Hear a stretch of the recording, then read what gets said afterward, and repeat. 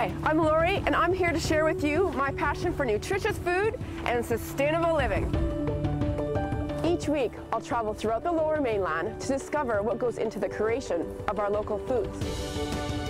We'll see if these foods meet my dietitian's stamp of approval, and why these foods are not only good for you, but also good for our Earth. Hey everyone, welcome back to the show. Always a pleasure to see our next guest, and she's brought some snacks to sort of reinforce the message that she's getting across to viewers. Absolutely. You can see Lori Petrick right here on Shaw on Good For You, Good For Our Earth. How are you, Lori? Hi, Lori. How are you? So tell us about the new segment, the new show. Yeah, so I mean, usually I would come in and talk all about the food that I would like people to start consuming more of.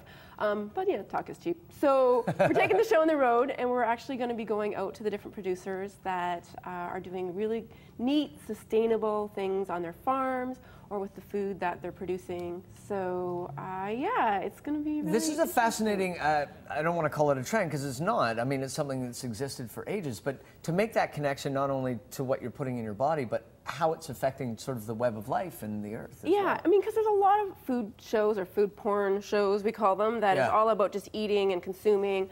And you actually don't know still where that food's coming from. Right. Yeah. And so when I talk about, buying quality food, because people like to eat, but they don't necessarily know if the food's good or not. And Right. Well, and people are becoming more and more interested in where their food is coming from. All beef wasn't created equal. That's right. You know what I mean? Like, yeah, exactly. And I mean, with the 100-mile diet, a lot of people were thinking that local food was about reducing your carbon footprint.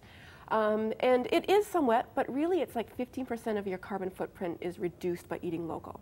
I mean, you could eat local 24/7 and you're still not going to make that big a difference. Yeah. But what a lot of our local producers, or the ones that we're going to be showing on the show, are doing is they're doing way more than that. They're reducing water consumption, they're reducing energy consumption, they're reducing, they're preserving their soil so we actually can grow food on that land, for our children. So they're doing way more for the environment other than just it being local. They just happen to be local. Yeah, Let's go on a little bit of a road trip and tell us about where you went and what you found. So we're actually going to be shooting this next week, but I was out at another farm, Glorious Organics, yesterday, and stopped in and grabbed some of this. So this farmer, actually, this is a walnut wine, and so he makes wine out of walnut, which was like, that'll be interesting. But the neat thing is that he actually uses the whole part of the walnut. So he makes the walnut wine, and then he also makes preserves out of it as well. So he uses kind of like the fibrous part of the walnut to make things like this? And I mean, in any winemaking process, there's the mash, they call it, right? Which is sort of, and that would be the same. So he just uses it for preserves. Okay, well, Can we crack this thing? Crack it, let's taste it. So this is a port-style wine. It is. Guessing, yes, port-style wine, 17%, and yeah, a little bit more than usual. So that's. And while he's opening that, tell us about the other stuff that you found here. So this one here is a Turkish fig with the walnut wine. So it actually uses the walnut wine. This is the green walnut. We're using the walnut and some of his wine. So he actually has a vineyard as well. And then he has walnut trees, and so he combines all the stuff together. He does import some of his ingredients. Right. But the whole purpose of it is he's organic but not certified organic. And that's one of the things I really want to highlight on the show as well. What is the difference? There's, if you're certified, you actually have people that visit your farm and they do the checklist and making sure that you meet all their qualifications. If you're not certified, you can meet all those qualifications. You just haven't paid to have someone come out and certification. Right. So it does increase the cost of your food if you're certified organic.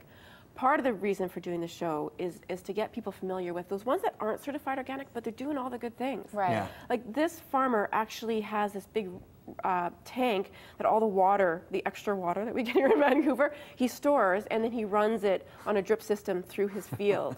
And so he doesn't use any extra And whereabouts water. is this farm? It's on Langley. The interesting aspect of this, obviously, is making that connection. But for people that are watching that might be producers as well, the ideas that you get, because a lot of this is technology that existed before modernization. Was forgotten about and then is sort of re-championed now. Yeah, we're actually going to a farm in a couple of weeks that is doing some techniques, and I'm not going to explain them all because they're kind of weird and wonderful, but he basically imported that from Europe, and no one else in the Lower Mainland is doing it. Really? But the way he does it, he uses no pesticides or herbicides. So I guess in the Lower Mainland, the soil is a bit acidic, and so you have to use some things that the certified organic growers can't use. But he does all these other things. So it's neat because even though he's not certified organic, the production is very good, and he does a lot of things that How are very exciting has sustainable. this been for you as a nutritionist to learn all these new things that are happening right in our backyard? It's I can't say how exciting it is, because every time I'm out there and I'm doing a workshop or doing a one-on-one with someone, they always say, well, I was at the store and, you know, I didn't want to pay this much for that because, you know, the imported apple was just that much cheaper. And they just can't see what's happening. We're so removed. Yeah. And the thing I love about this is that people can see where they're putting their money, because you can spend your money, you know, on, you know, giving it away to a wildlife federation, but when you actually buy food that's produced in a sustainable way, you are doing so much for the environment, and you're also reducing a lot of the junk that you'd be getting in other foods. I mean, I've talked lots about artificial colors and flavors and all the stuff that they put in food to make you think it looks good and is nutritious, but it's not. And so you pay a lot less, but you're getting junk. Yeah. Now, they had a nice something's close-up of the wine, but we need to know how it tastes, Michael. Well, every time I take a sip, I can't hear anything because the angels keep singing hallelujah. I thought you were going to say because it makes you deaf. Freaking believable. This is, you have to try just a little bit. After, I know you're a little hesitant to drink on air because it's so beautiful. This is absolutely tremendous. So it's made out of walnuts. It's made out of walnuts. I've never had this before, and it's this is a guaranteed buy for me. Oh, that's delicious. The wonderful thing about this is that a lot of people are talking about staycations this year and in the last couple of years, is that a lot of these farms are now have stores. So you can go out, you can take a tour of what's happening, and you can also buy the product right from the farmer. Yeah. So a lot of, I mean, this product you can also get at Granville Island.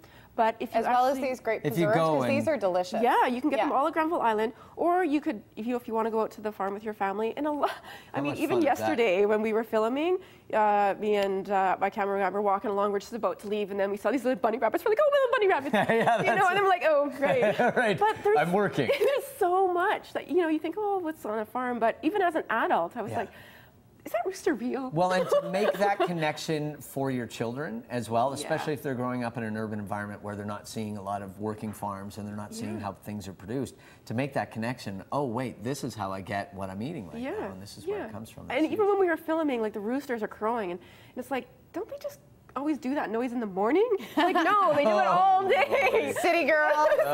Okay, you can watch for Lori's new segment right here on Shaw TV. It's called Good for You, Good for the Earth. I can tell Michael really likes the wine because he has not put it down. Lori's segment will begin airing on July the 20th. You made that feel so judgmental. And it's really good.